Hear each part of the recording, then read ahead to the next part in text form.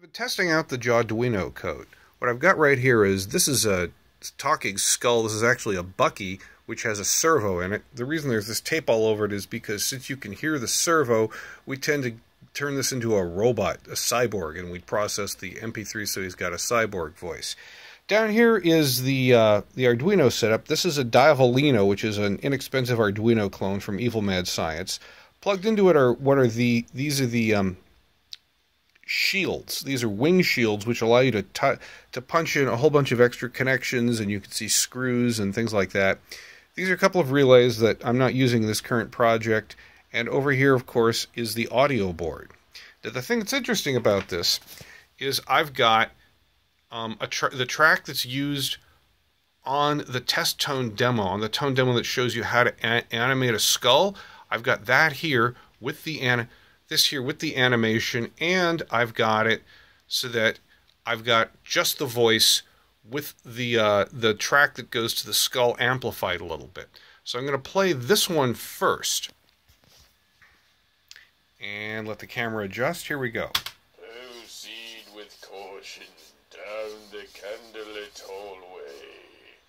Now if you do this again, watch the word way at the end. It's not very loud. Proceed with caution down the candlelit hallway. And so he kind of closes his mouth. Now, if I go back over here to the computer, this is the version with the animation, and all of these blocks at the top are the animation tones. You can see at the end, I wanted this jaw to be open, so I put in a nice long beep there, which only the skull is going to hear. But watch what this looks like. Proceed with caution down the candlelit hallway.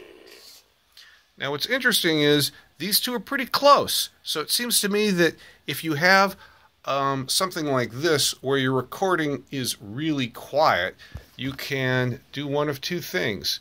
You can either bump up the volume, which is what I've done right here, and it still doesn't make that big a difference for this section down here, or you can add a test tone so that you can manually drop in a few things and edit the MP3 if you've got a spot where the jaw doesn't animate the way you want.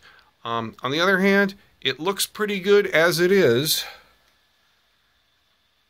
Proceed with caution down the candlelit hallway.